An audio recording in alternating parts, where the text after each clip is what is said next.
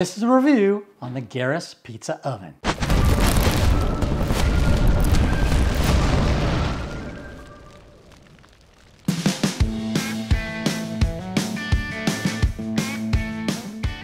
You want to make homemade pizza, but you don't want to buy a dedicated pizza oven that may cost hundreds if not thousands of dollars? Well, this is a company called Geras. They sent me this pizza oven to do a full review. Now, disclosure, I'm not paid to do this review. I'm merely reviewing the product and you're gonna get my honest opinion.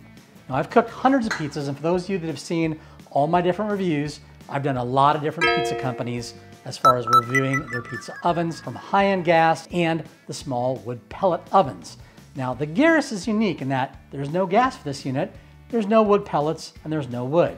You merely take the unit, carry it out on your gas grill, set it down, let it heat up, and then cook your pizza. Now, the one nice feature about this oven is that the pizza stone is removable and this opens up. So it's really easy to take out, to put in, and most importantly,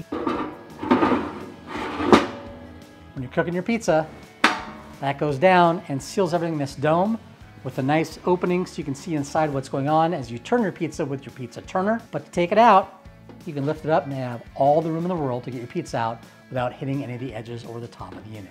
Now, the Geras Pizza Oven comes with some really nice literature. It comes with a recipe book with some information. It comes with your startup guide and a coupon for a free silicone glove. You get a little bonus, including the pizza peel, which is for this 16-inch pizza oven. Now, can this get to temp and cook a pizza really well? Well, I've made some pizza dough. Now, I've got my pizza dough right here that we're gonna go ahead and ball up and see how this pizza oven performs out on the grill.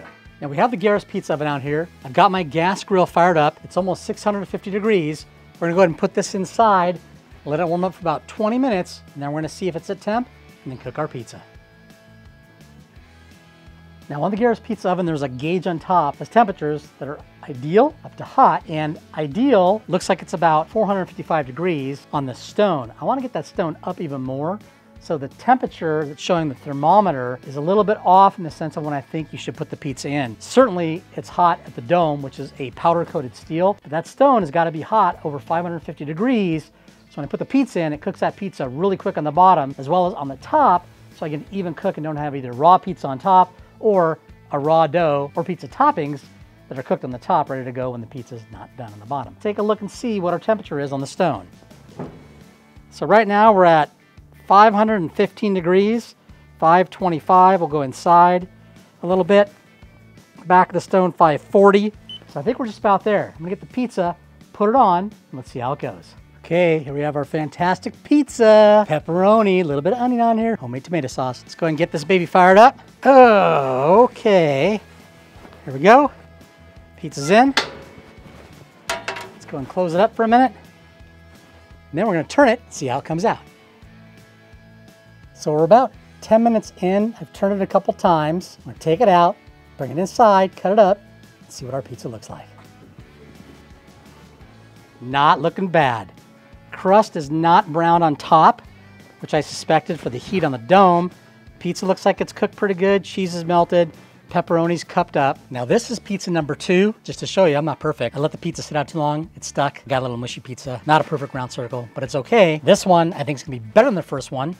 I let it heat up again. It was about 565 degrees this time, so about 15 degrees hotter. I think it made a difference. Take a look and see. Oh yeah, okay. The last pizza was not done. I mean, it was done, but not like this. Look at this. This is my bear claw pizza.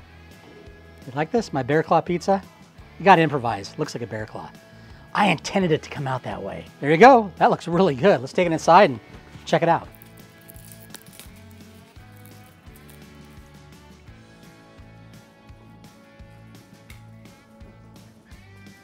That was the first pizza. That's the second pizza. Definitely a pass on this with the crust. This one wasn't hot enough, I don't think. It was left in the same amount of time, but we went full burners on this one, left it on the whole time. And other than my little bear claw pattern, check it out. So what do I think about the Geras Pizza Oven? I'm not gonna give it a score. People have said, oh, do you give it a score 1 to 10? I think that's so subjective, it really does an injustice to companies to give it a number score, especially if you don't have everything laid out and you score everything equally. This being a barbecue pizza oven that sits on your gas grill, I have to say it actually worked, and I was very surprised. Skeptical when I got it out of the box. It is a thinner metal, it is powder coated, and it does have, though, a very nice pizza stone. The 16-inch lets you do a nice large pizza, and it did get hot enough. Now, the mistake I made was on the first time I did the first pizza you saw, the crust really didn't get brown. That's because I didn't realize my burners were about 3/4 up, because I noticed that the temperature on top was pegged in the hot section. So I was afraid that maybe I'd break the thermometer. However, I did get an email from Geras saying, you can close the lid, it's not gonna hurt it.